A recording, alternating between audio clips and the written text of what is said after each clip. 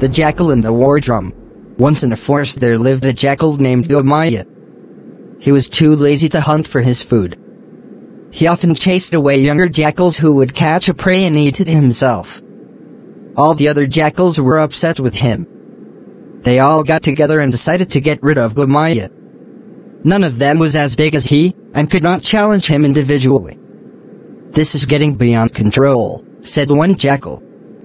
"We make all the effort and kill a prey and Gomaya comes and claims it." "I have an idea," said another jackal. "We will take turns catching prey. And while one of us has his food, the others together will keep Gomaya away. He is no match for all of us."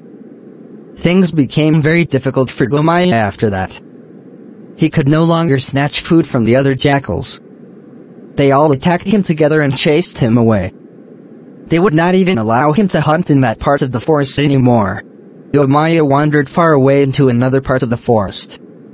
At last he came to the farthest part of the forest. By now, he had not eaten for many days. He was feeling very weak and tired. "I have to find some food soon or else I will die," he thought. As he wandered around, he came to an abandoned battlefield. Suddenly, there was a loud and frightening noise. Bang! Bang! Bang! Gomaya was filled with fear and turned and ran away as fast as he could.